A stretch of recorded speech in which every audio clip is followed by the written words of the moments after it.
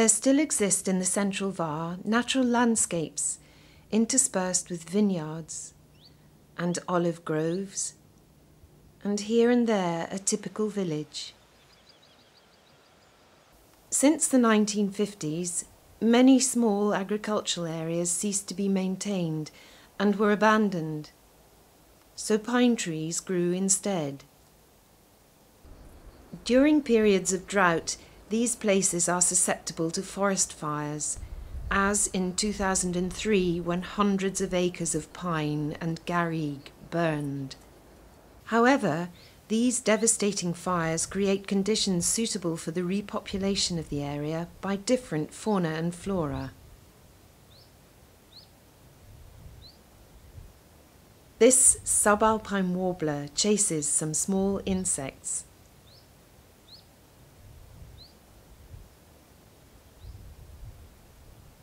The grassy areas of the garrigue are very important for biodiversity, but they are becoming more and more scarce. In this location, which falls under the legislation of Natura 2000, protecting areas of natural significance, the grazing of a flock of sheep prevents the spontaneous regrowth of the herbage. The beady eyes of this short-toed eagle scrutinize the terrain in search of a snake, its main diet.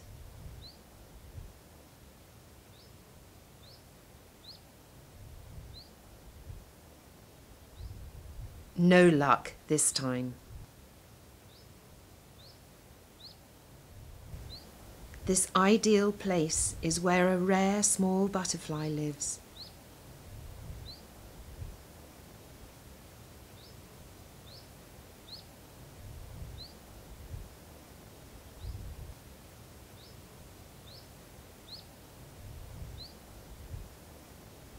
At the beginning of spring, a newly hatched Tomares ballus rests perfectly camouflaged in the vegetation. This species always rests with its wings closed, and around 11 a.m. when it has warmed up, it flies off towards the flowers to drink nectar.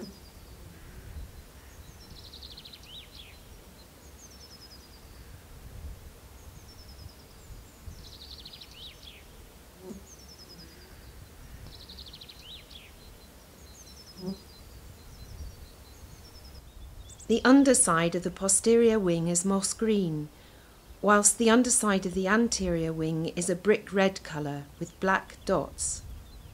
Like this, it is perfectly adapted to its habitat and is practically invisible.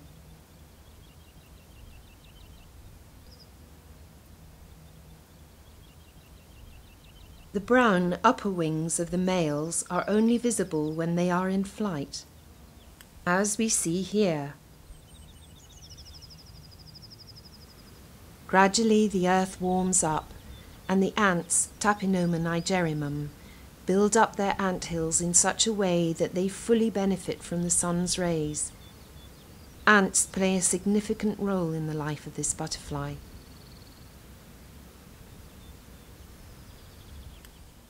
At the beginning of the afternoon, this male tops up his energy.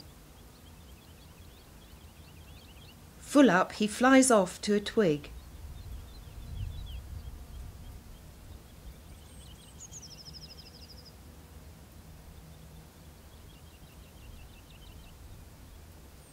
And cleans his antennae.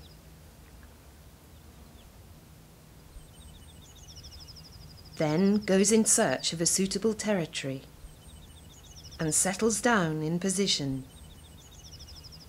Around 3, a female busies herself on the track. She flies into the male's territory, lands, and then heads right for the middle, settling down there.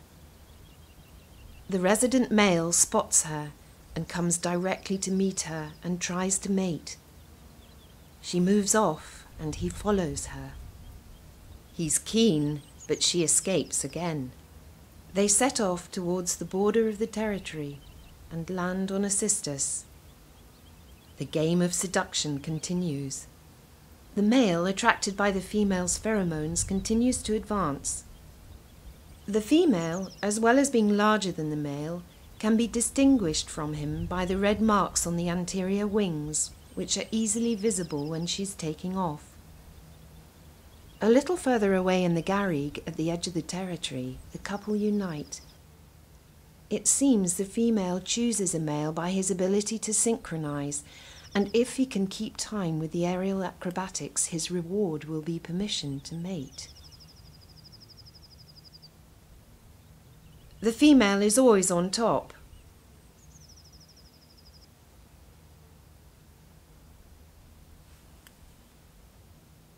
The moss green colour turns to blue-grey with age, as we see here with this male. After an hour, the mating is over and the butterflies separate. The male goes back to his territory, preens himself and waits patiently and attentively for a new female to pass by. At the end of the afternoon, the male shelters in a cistus at the edge of his territory to spend the night there and sleep.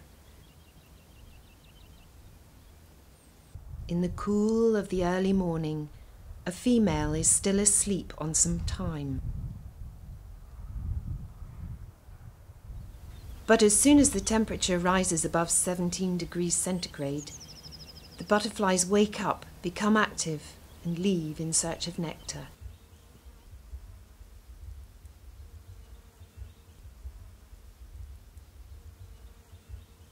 Close by, the red-legged partridge searches for grain. The surrounding hills, adjoining the Natura 2000 zones, are being replanted with vines. In the past, this work was carried out using horses, thus partially maintaining the natural vegetation. Today, huge trucks are used to create well-drained terraces, transforming the original environment.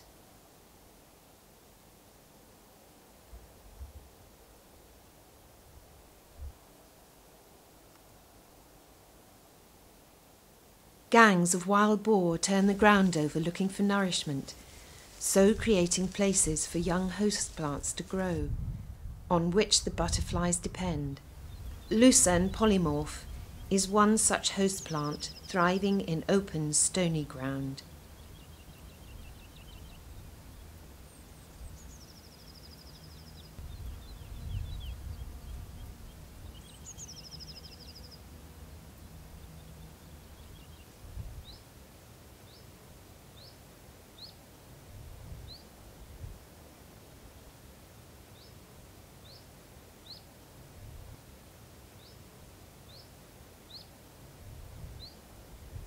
The female looks carefully for the ideal place in which to lay an egg, feeling the leaves of the host plant with her abdomen.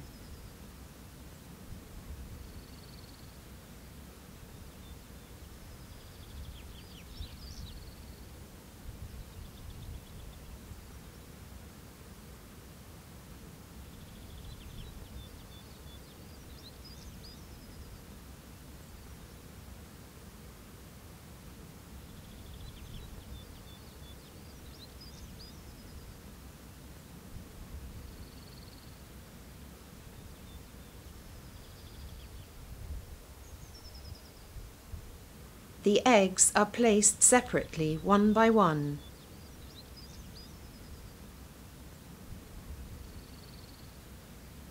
It can still be cool at the beginning of April, so the female warms her abdomen from time to time in the sun to help ripen her eggs.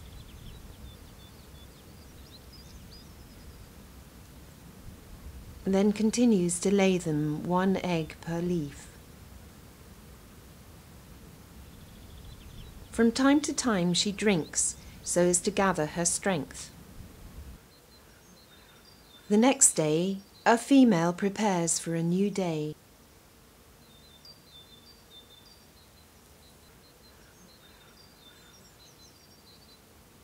Then drinks from a thyme and flies off towards another host plant, Dorycnium hirsutum, which grows in a more arid zone. Most of the eggs are laid at the tip of small, low-growing plants.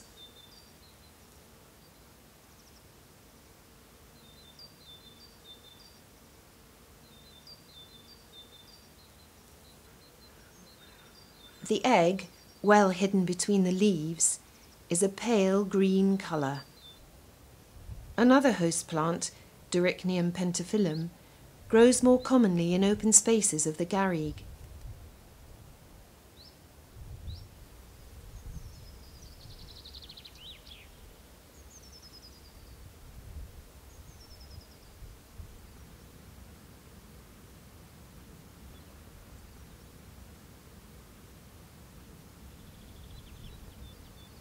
The chance of survival for this species is increased by the various sites used for egg laying.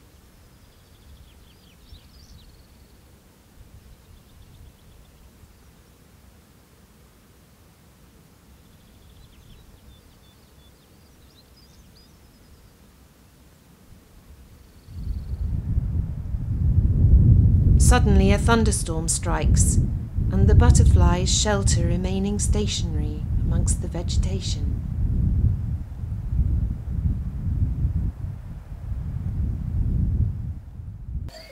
One morning, a shepherd fenced in his flock just where eggs had been laid on Dorycnium hirsutum.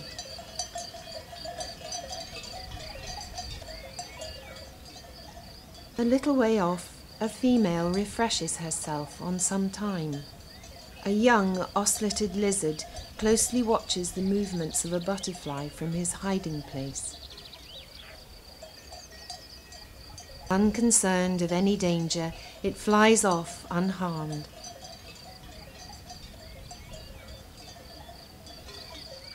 After a few days, an egg hatches just outside the area where the herd of sheep is enclosed.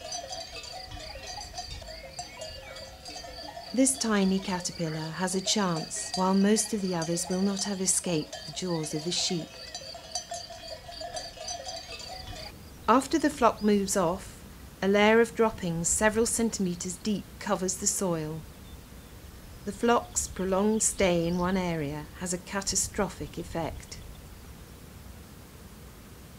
As a result, brambles and other nitrogen-loving plants like grasses replace the small, low-growing plants on which Tomares ballus depends.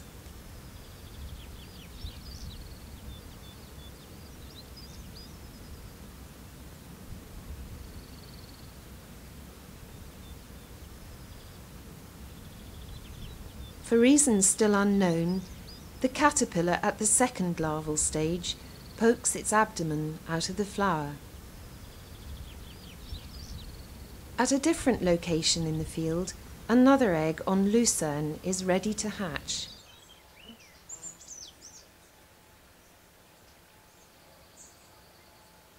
The little newly hatched caterpillar has a good look at his whereabouts and finds a direct path to a cluster of flower buds, its main food source.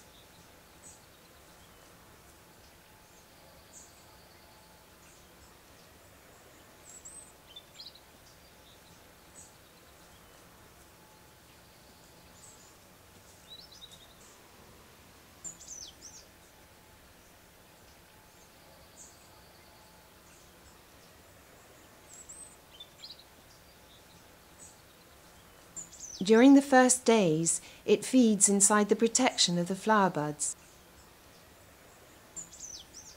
Several days later, on Dorycnium hirsutum, the caterpillar escapes the eye of a young predatory ground bug, which at this early stage resembles an ant. In the field, the caterpillars on the lucerne feed on the yellow flowers and as a result take on their colour, thus improving their camouflage. Not only do they eat the lucerne flowers, but also the fruits which are rich in proteins.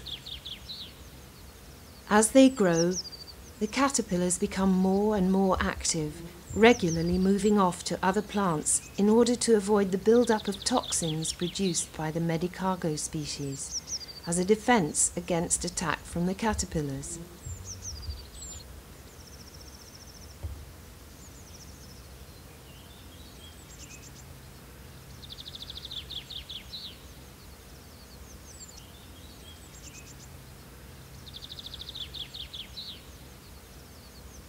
During cloudy spells, at the edge of the field, 2 caterpillars on Dorycnium hirsutum are surrounded by little ants, Tapinoma nigerrimum, which are attracted to the caterpillar's melliferous gland. Note that these caterpillars feeding on Dorycnium hirsutum petals take on the pink colour. The caterpillars also have 2 retractable tentacles for alerting the ants.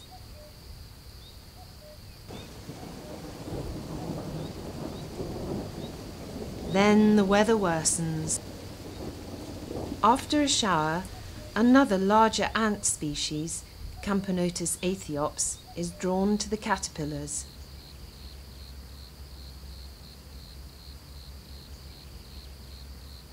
This worker reacts to the tentacles.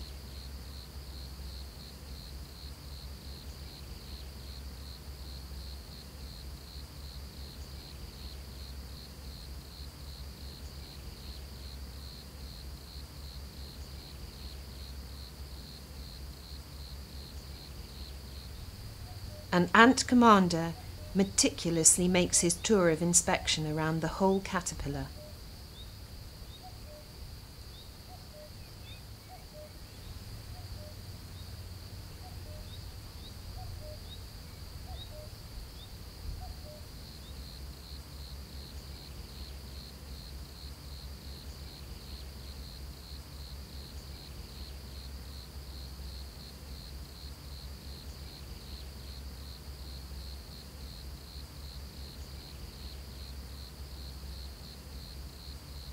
A small ant, Tapinoma nigerrimum, tries in vain to chase away the Camponotus aethiops. The latter rubs himself in an effort to rid itself of the formic acid sprayed at it.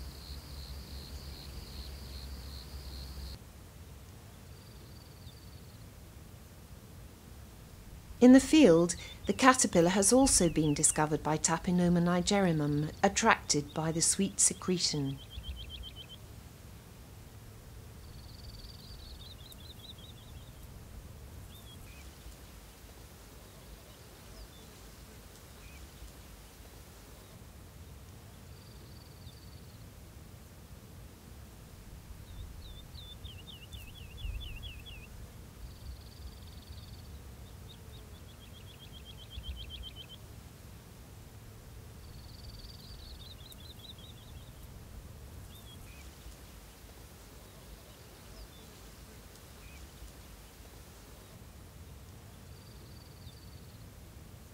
The occipital plaque is easily visible on the mature caterpillar. A small group of ants gathers around the melliferous gland.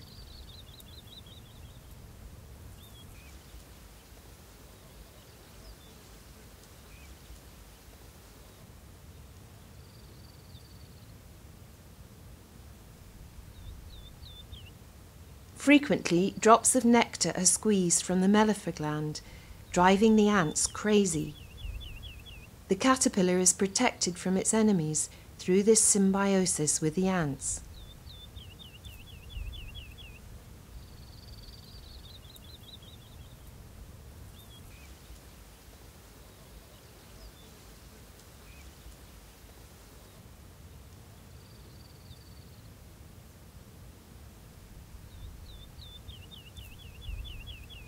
In the final stage, the caterpillar leaves to look for a place to undergo its transformation. The ants guide it to their anthill where it will metamorphosize.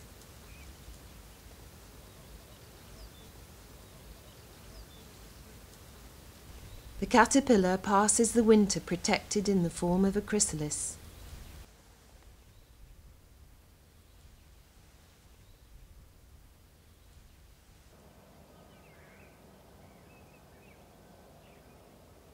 In January, work started on developing the vineyards located within land protected under Natura 2000.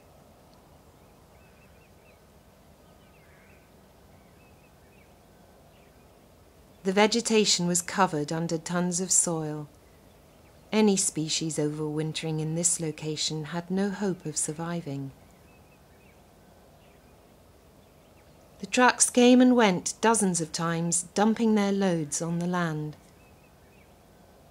This unique countryside is transformed forever and will become a single crop, requiring regular treatments. The biodiversity destroyed, and another habitat is lost. Luckily, until now, this zone higher up has escaped the earthworks.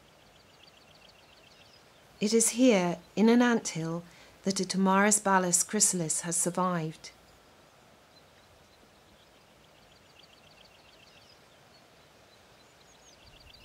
At the beginning of April, a male hatches and climbs up the vegetation and inflates his wings.